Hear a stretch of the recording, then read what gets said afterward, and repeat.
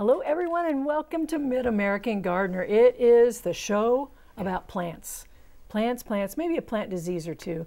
But anyway, we're here to talk about plants, and so we're glad that you've joined us. My name is Dianne Noland and I teach horticulture at the University of Illinois in the Crop Sciences Department. And school is coming fast, so look out. And I'll be covering cut flowers, and also I do like to talk about perennials. So now you know my expertise, but we're going to find out who all these smart people are next to me at the table, and they're going to tell you their expertise and do a show and tell or an email. So Chuck Voigt, you're elected. You get to go first. Well, thank you, Dianne. I was in the Department of Crop Sciences also. I retired at the end of 2015. My specialties were vegetables and herbs. But, you know, occasionally I can answer other things as well. Tonight, I've got a trio of questions about transplanting asparagus. They've backed up on us, apparently. Jim moved into a house and has a small garden and has established asparagus, but it's all about willy-nilly all over the place, and he wonders, can he transplant it to one side without harming it, or should he just carry on with the chaos? Well, I would say if it's been there any time at all, the root system is going to be enormous. A neighbor farmer actually transplanted some out of a fence row when he stopped farming that acreage, but he had a John Deere with a front end loader, and you know, you get these 6-foot root balls. So my recommendation would be to start a row of asparagus down the side where you want it to be, and then gradually phase out the older stuff that's all over willy-nilly as the new stuff gets up to its second and third year when you can start doing a good harvest. The second person is Frederick, and he's started asparagus from seed, which is fun because you get a pretty good variety selection. You can get some of the nice all male things, and he wonders what's the best time to transplant that. I would probably do it first thing in the spring. You know, leave the top so you can find the row. Dig them up. Usually the first year the root mass will be maybe a foot across. Then you want to dig a trench. You know, depending on your soil type. If you're in sandy loam like I was, you can dig down a foot or so. In heavier clay soils, maybe only 7 or 8 inches. But you want to get it down there. You want to set it with the buds facing up, of course, and then the roots kind of angling down if you can. And the reason you put all that soil over the top is then you can do some cultivation over the top, because over time it does tend to come up. And that gives you some time to help control weeds, because perennial weeds are one of the banes of asparagus beds. And then Lawrence, he sees asparagus growing in fence rows, and that goes back to my neighbor farmer. I wonder what time of year you dig that up and transplant it. Again, usually those are just enormous, and you would probably be better off to start with one-year-old crowns and do it that way, because it's exhausting, and I'm not sure it's worth it, because the transplanting shock is going to be really amazing, because there's no way you can get all the roots of a 5, 6, 7, 12-year-old asparagus plant. If not more. Yeah. Okay. Well, thank you for that, because asparagus is worth it, but it's hard to transplant older ones. Okay, let's go to you, Jennifer Fishburne. Hi, I'm a University of Illinois Extension horticulture educator covering Logan, Menard, and Sangamon counties. And this evening I'm going to start off with a viewer's email question about cover crops. They'd like to use cover crops in their home garden to improve fertility and correct compaction. And they want to know where in central Illinois they could find seed that they could purchase in smaller quantities. So the answer is, in central Illinois, it really varies on where you live. Anywhere in Illinois, mail order is a sure bet. You can actually mail order. The unfortunate side of mail ordering is that you pay postage by the poundage, so it will be more expensive to have it mailed. You could try a local feed store. Most of those, however, are going to sell it probably in 50-pound bags, so if you have friends and neighbors that you could share with, that would be a great way, because usually you can get about as cheap as you can for a small quantity mail order wise. But as far as what you might plant, buckwheat is a nice one for a summer cover crop, just leaving a space in your garden to plant that. But make sure you mow it off before it starts to go to seed, or you'll have buckwheat forever. And then a good fall crop would be oats, or you could also try a winter rye. Oats will die back in the winter time, whereas winter rye will overwinter into the spring, and you'll have to find a way to mow that off, till then under, and kill that plant. So there's several options to that. My suggestion is, if you can use the internet, the University of Wisconsin Extension has a really good cover crops fact sheet for home gardeners that you might look at. And my little show and tell for this evening is Cavella hybrid zucchini, and this is one that I've tried for this year, and I love it because it's thin skin, which is good and bad, because coming out of the garden it gets skinned easily, but it is a nice one because it works well as a raw vegetable, because the skin's edible, just like the others, but it's just a little more palatable because it's very thin. Has a great color to it, and I think it's just a coincidence, but the squash bugs are less attracted to this one. They still get on it, but less attracted to this one than some of the other ones in my garden. So I think it's maybe just coincidental, but that is spelled Caveli. I love all of the descriptions, and I think that color would help you find it before they develop into a baseball bat. It does, it does. Compared to the dark green, this one is great because it's contrasted very nicely with the foliage. Ooh, I'm going to remember that. And the plus of this one also is that the seeds, gets fewer seeds and they don't develop as quickly. So the whole thing is edible. Next year, I'm going to try that. I'm taking notes, Caveli. Okay, thank you very much for that. And now, Mr. Jim Schuster, let's go to you. Okay, I'm a retired extension horticulturist and plant pathologist, and mine is, my pears are gnarly. What can I do to prevent it from happening again? Thanks, Mark. Well, there are several probabilities. First of all, there are two nutrients that, if they're deficient, will cause gnarly pears. One is calcium, and one is boron. They're more likely to be deficient if you're on sandy soil. So I'm going to first suggest a soil sample. Have those two products checked to see if you have adequate amount in the soil. Then you have two insects who won't be found late in the summer or even midsummer, because they do their damage to the pears when they're just starting out, and wherever they feed, that area stops growing, which makes your pears kind of lumpy looking or gnarly. And the last one is pear scab. That's a disease that attacks leaves and the fruit, and it also, where the scab is on the pear, it stops growing. However, in all my years in extension, in 42 years of looking at diseases, I have never seen pear scab cause pears to be as gnarly as what we had in the pictures. So I would be looking at either the insects or the nutrients first. That's a shame to be first in that category. Yeah. Wow, to be best in gnarliness. I'm glad he wrote that in. That's interesting about those nutrients. Okay, thank you very much. And now we're going to go to the phone lines, and we want to hear Jean's question on line 1 about crepe myrtle. Hi there, Jean. Is it line 1? Plant about an 8-year-old crepe myrtle that's in a too shady a spot. It's not growing a whole lot, and it's not blooming. So I want to move it to the sunny spot. Okay. I have a crepe myrtle, but I've never moved it. Not me. It would probably, how big is it, Jean? Is it? It's probably only about 3 feet. So I guess I should say, how old is it? How old are the? About 8 years. That's sizable, but it'd be, I don't know if anyone else wants to answer, but it'd be typical woody transplanting. You might want to water it beforehand, probably do it in the fall.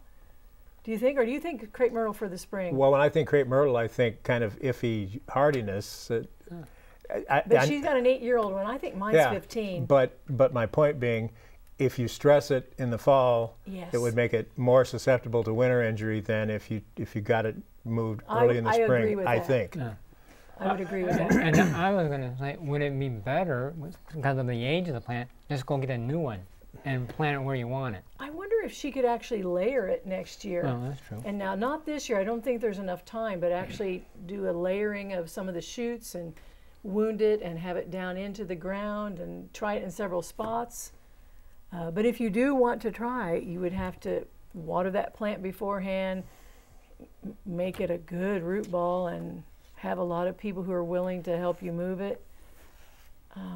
Have this hole dug where you're going to take it so you don't Yes. have it out of the ground longer than it has to be. And water that the day before as well. And don't plant it any deeper than it was before. Mulch it.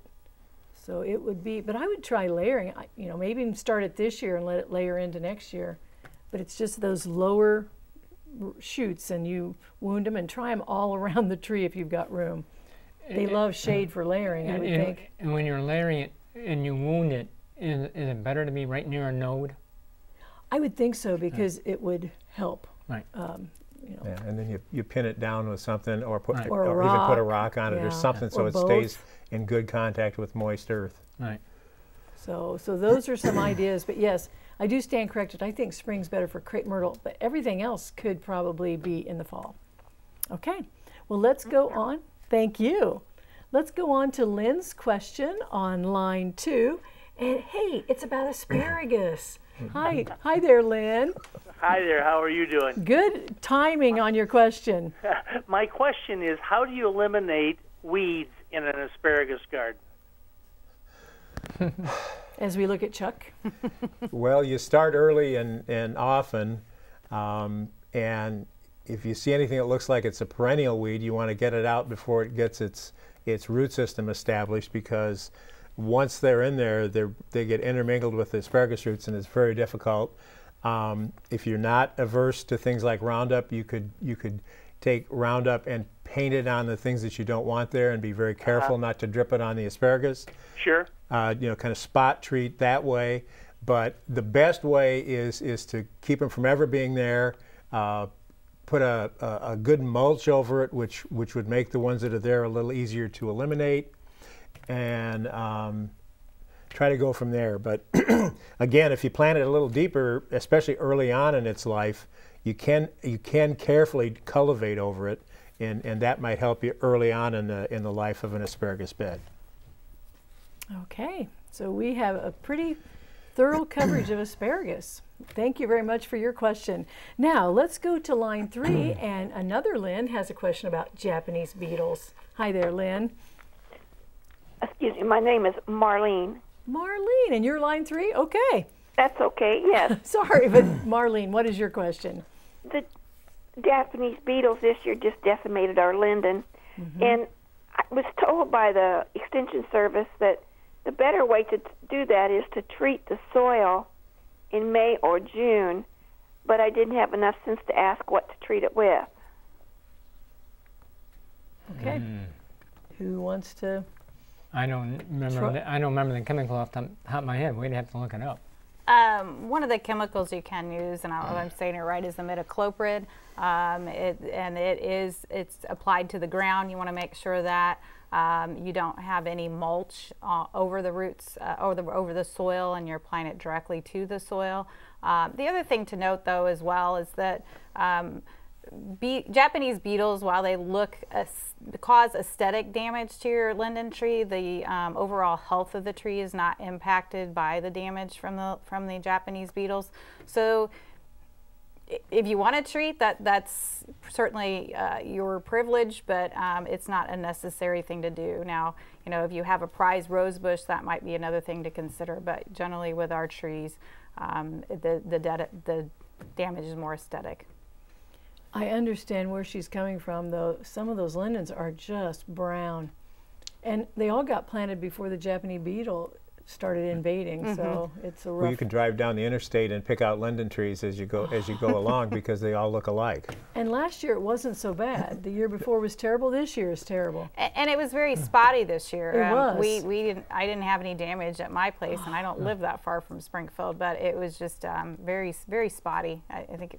Wow, you're so fortunate. I got about 20 lindens in my 2-block area, and no damage. Oh my! I saw one Japanese beetle this whole summer. That's spotty. Yeah. That is very, so who knows? Wow. Okay, as I'm thinking about how my linden looks right this moment. All right, let's go to line 4. Faye has a question about perennials. Hi there, Faye. Hi. I wanted some ideas about perennials that I could plant in a very dry, rocky area. Full sun. Sounds like almost a rock garden situation. Maybe. I think you, of course, Jennifer is going to jump in too, but you might think about thrift or armeria, A-R-M-E-R-I-A, maritima, which is sea pink or thrift. That takes it pretty tough. About creeping phlox. Creeping phlox, I think. Maybe some of your sedums. Definitely well. sedums, for sure. The ones that they sell as kind of ground covers, or I think the word they use, steppables. Those would work well, usually sold in multi-packs. Those would be great choices. And lots of different kinds of those. Those are probably the toughest, but there are a lot of rock garden plants, and that's a whole specialty area. You might look into those. Hen and chickens would do it, and there's a lot of different hen and chicken varieties. Anyone else think of, I don't know if soapwort would do it. That can take some drought, but this year a lot of people would find out what takes drought in some of the central and more southern areas of mid-America, not necessarily all the north areas. So those are some ideas. It's you might also do some research on what plants might be native to that specific area, because I'm assuming that if you have that type of a soil, it's probably a native soil. So you might look into what would grow natively and try some of those, because once established, after usually about the first year or so, those really don't need a lot of care. They do establish pretty nicely. Okay. All right. Thank you for that question. And now we're going to stick with a rose question, and Phil has that for us on line 5. Hi, Phil. It's a John F. Kennedy white rose, and its leaves are doing great, except that there's appeared little white dots about the head of a pin on them, and they're in groups of 2 to 3 to 4 and connecting, if that helps. Yeah, I think it's probably more an insect than a disease. Well, the 2 insects that I can picture with, well, first of all, it's not a true insect, would be mites. They're a piercing, sucking insect-like creature, and they can be on the bottom side leaf, on the top side. They could have done the damage early in the spring and disappeared. They're very small, so you have to look really close. They may hide out during the day and be more visible at sunrise and sunset or something like that. Also, if you, especially in the spring, are you still getting the spots? Are they still occurring, or were there and you haven't gotten any more? Oh, we might have lost him, but okay. anyway. Well, the reason I was thinking is, like in May, June, and early July, there's spittlebug, and they feed on foliage and stems, and they may cause some whitening of the foliage, not as bad as the mites. And then there's another possibility, because you said they were dots, but there are some viruses, and they tend to cause swirling that's whitish, but I have seen some that are dot-like. So, and if you got viruses, you're kind of screwed, because that means there is no control. You're going to have to destroy the plant. But there are some miticides you can buy for the mites if that's what's causing them. And otherwise, there are some other piercing, sucking insects that may have come and left. And I can't think of it exactly off the top of my head what some of them mean, but some kind of a bug or some kind of a leafhopper? Or yeah, leafhopper. That's one I was thinking. Yeah, leafhoppers. Okay. So there's some possibilities for you. Okay, we're going to go back to the panelists, and Chuck, what have you got for us? I've got a broccoli question. It's from Carol, and they have many broccoli plants that seem vigorous. They're not producing too much. They started with a small head in the center, and that quickly goes to flower, and then there's very few side shoots after they take out the center head. Is there a pollination problem? We don't really know how broccoli pollinates. Well, if you're not growing broccoli seed, then pollination is not an issue. And in fact, if it gets like that picture that they just showed, you have missed the pick date. You want to harvest them when the little individual florets just start to show up as individuals, and take it off. And the size it is the size that it is. And the sooner you harvest that original central head, the faster side shoots will develop, and usually the larger they'll be. It could be a variety problem. Sometimes the stuff that comes in seed packets is an old green sprouting type broccoli, which was designed not to have a gigantic center head, but to have more smaller heads. The other thing is, I don't know when you got the plants. If a broccoli or a cauliflower plant is held in a cell pack too long, it gets very root bound. Its growth slows down, and they're kind of on a timer. And so cauliflower is really bad. Broccoli also sort of bad. They make little button heads because when they get to the point when it's time to flower, whatever strength they have in the plant goes into that head, and that's what you get. The nice thing about broccoli is that it does make side heads, where cauliflower, if you get a head that's an inch in diameter, the plant's done. Although, you know, if you like cold crop greens, the leaves are edible, and you could do something with those. But hopefully that's covered some of the possibilities. That sounds very thorough. Thank you very much. Okay, Jennifer. Well, I might add to what Chuck said, and that is, we've kind of, depending on where you're at, you may have missed the window of opportunity, but one of my volunteers grows fall broccoli, plants it late July, early August, and he brought in October one year dinner plate size broccoli heads. They're absolutely beautiful. So it might be a timing issue too. So yeah, look at that. If it's trying to make heads right now, that's not anywhere near ideal. And I had mine fall one started and kind of turned my back for a week, and the cabbage loopers found them, and I came back and everything was gone except the central veins. So I've started with BT sprays, but it's going to set them back, which ticks me off because I had them started precisely the right time. Sorry about that. My show and tell is, you always have to add, you know. My show and tell is cut plant. I picked this on the way out my driveway this evening. We have a prairie area, and this was blooming, and it's absolutely beautiful right now. It's just started. Has that yellow kind of small daisy look to it. But how this plant gets its name is the two leaves kind of form there. I don't know if it's necessarily two, but they form a cup in there, and then that cup will hold water actually. That small birds could drink out of when it does rain for some of us. But it's absolutely beautiful at this time of year. It's just coming on, and it will bloom for many, many weeks here on out. And the plant grows about 4 to 10 feet tall. This is one of our native plants. So where you plant it really needs to be its permanent home. You're not probably going to divide this plant or move it after it becomes established. Very good. Thank you for bringing that in. Okay, Jim, you're next. I have raspberry diseases, and he wrote a lot of information, and I'll condense it down. He's grown raspberries for many years, and all of a sudden, and had good yields, and all of a sudden they started dying out in patches, and he's getting some new suckers coming back up, but not keeping up with how many are dying. Now, there are several problems that can be causing the dying out of raspberries. One is a cane borer. That's an insect, and you should be able to see a hole in the side of the canes, and if that's the case, then you may need to be spraying for insects. There is verticillium wilt. That's a soil-borne disease, and it kills the roots and will travel up into the canes and kill them totally out. The new shoots that you're sometimes getting may be coming from the canes that have not yet been infected with verticillium. But if you've got verticillium in the bed and it's spreading, especially in really wet conditions, you're pretty much going to lose that whole bed.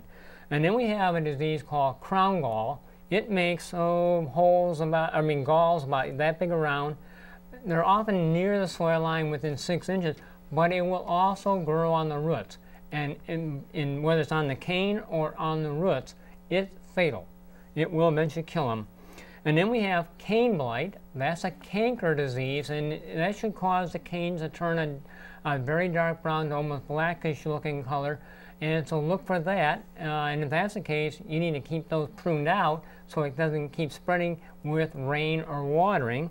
And the last one, or last two, is fire blight. That's a bacteria disease that's all associated with apples and a few other plants in the rose family. That may or may not cause the tip of the raspberry to bend over, generally not, but you may see a few of those. And that'll start at the tip and work down and eventually kill the whole plant. And then the last one are the root rots. And they are going to be a problem where you have way too much water or poor drainage. So you got a lot of possibilities, and I don't have enough information to single them out. And I am glad I have raspberries, because there sounds like there's a lot, but really just try to figure out maybe one or two. Oh, and one other suggestion. Oh, I think there's not time for one other. I was going to say get a new bed. Get a new bed. Well, thank you folks so much, and thank you to Dan Pano. It's his last day. We hope you have a great week gardening. Bye-bye.